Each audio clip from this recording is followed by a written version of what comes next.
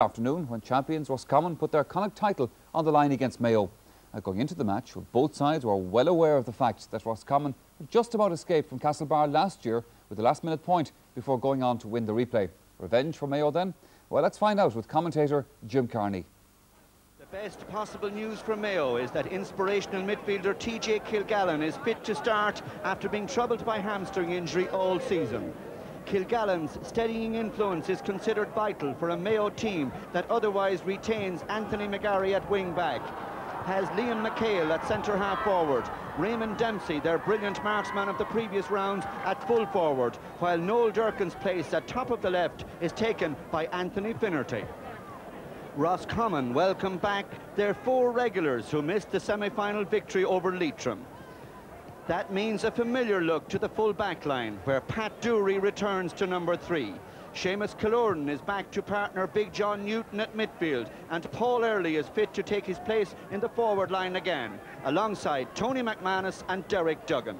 The captaincy reverts to Tony McManus this afternoon. Roscommon's brightest star, one of the most celebrated players in the game, couldn't start against Leitrim when Des Newton led out the side.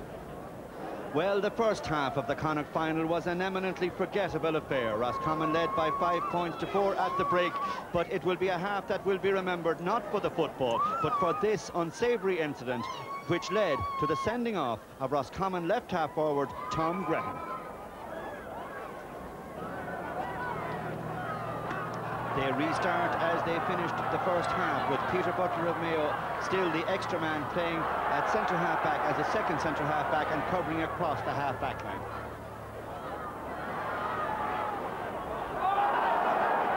Well, Paul Early going hard for the ball there, and Mayo conceding the free.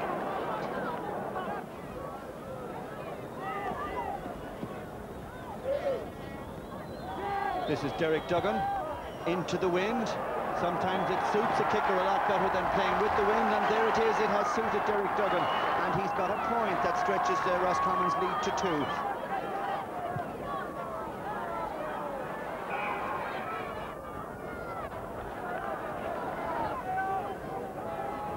Just as Derek Duggan takes the big ones for Roscommon, Gareth Jennings has a very good drive of a dead ball with the wind, but that ball knocked through there and put into the net by Raymond Dempsey.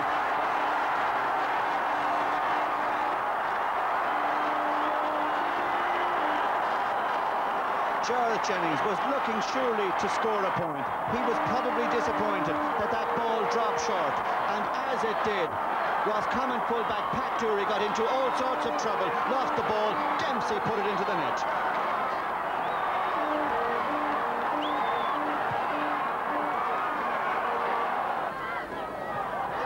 To Paul Early. Junior McManus has slipped inside looking for a high ball. Tony McManus has gone free too. Kevin Byrne challenging Tony McManus. Tony looking for the point. The class, the sheer class of Tony McManus. When Roscommon needed inspiration, it was their captain who provided it, just as he's done so often in the past. Tony McManus got first run on Kevin Byrne there. A lovely point, under pressure. Beautifully taken by Tony Mack.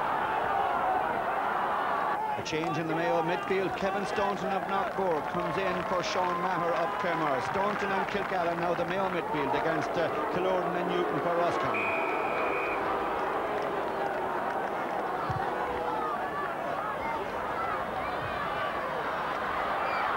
Good ball to Anthony Finnerty in front of the goal. Finnerty is looking for a goal here.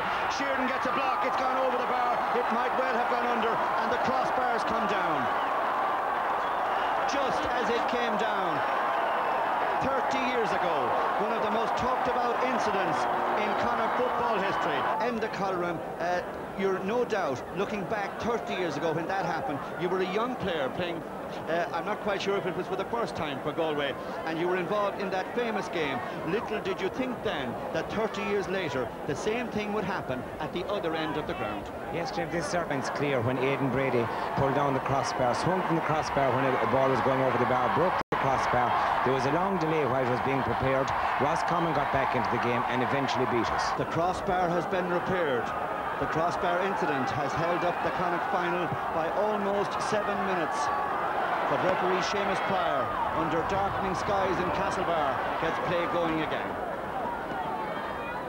Anthony McGarry battling his way through for Mayo, having a good match. Anthony McGarry fouled, free to Mayo.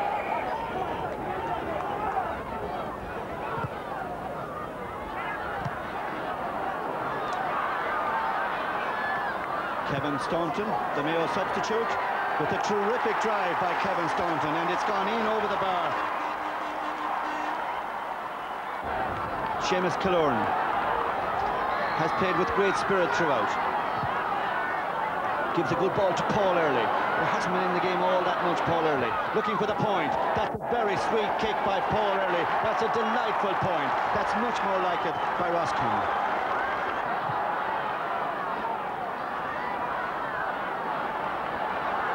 Only a point in it as Junior McManus gets Roscommon going again. But here's Anthony McGarry. He and Peter Butler have played so well, and Tomas Tierney in the Mayo half-back line. TJ Kilgallen's kick was blocked by David O'Connor, but Anthony Finnerty swings over the point almost effortlessly.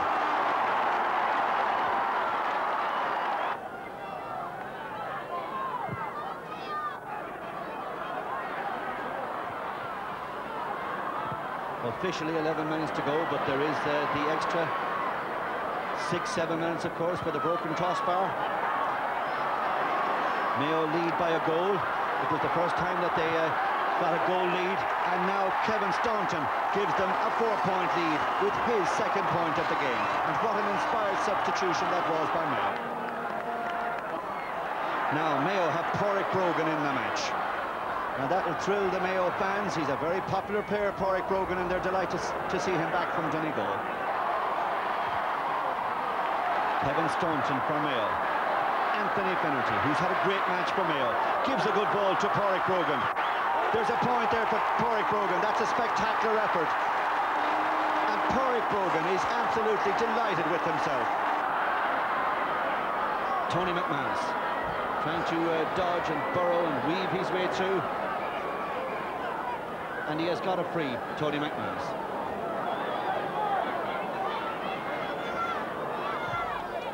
And Tony McManus is content with the point.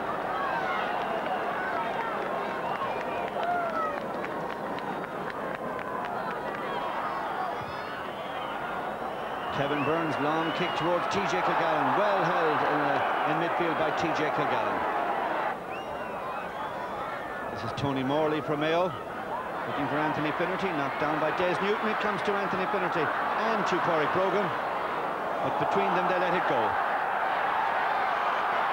So Kevin Staunton is looking for a point, and he's got it, Kevin Staunton. And that's his third point from play, from long range, Kevin Staunton. Well, the Knockmore man delighted to get the chance when Sean Maher was called ashore. There's a Mayo man down on the top corner of the picture there. Kevin Staunton. Play going on. Kevin Staunton gets the point. The umpire has told Seamus Pryor of what he saw. Seamus Pryor takes Des Newton's name.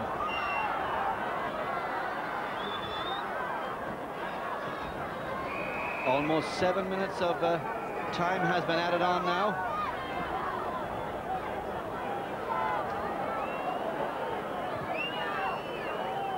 Tony McManus will try to get into a goal-scoring position, but he's hauled to the ground. The young boy, Thomas Mulderry, who was last in the ground, is now at the press box. As Tony McManus puts it over, that bridges the gap to 6 points, but we are now over 7 minutes into time added on.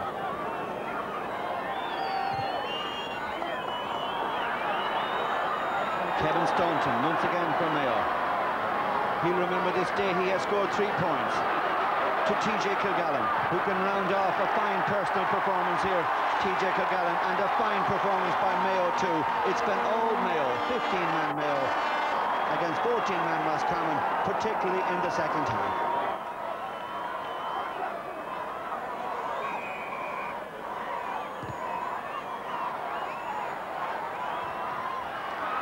Nice little ball to Shane Kern. Shane Kern looking for the point. Damien Donlan to keep it in play. That he does, did it well too. And there's a bad ball in by Junior McManus, and that just about sums it up for Roscommon. It simply hasn't been their day. And in the 44th minute of the second half, referee Seamus Pryor blows the full-time whistle. It's Mayo's Connacht Championship. 1 goal and 14 points to Mayo, 10 points to Roscommon. It was a disappointing Connacht final. It improved somewhat in the second half, but Tommy Grehan sent off for Roscommon in the first half. There was a little niggle running right throughout the game, but it was the standard of football that was most disappointing. However, that won't worry Mayo. They're in the All-Ireland semi-final, in which they'll meet Donegal. The scoreline today, 1-14 to Roscommon's 10 points. Well, you see many a odd thing in the course of the Sunday game season, but the crossbar coming down was certainly not one of the events you'd expect to see. I bet Roscommon wished that it stayed down. Mayo, the champions in the West End, and now face Donegal in the first of the All-Ireland semi-finals. But here are the statistics from that match.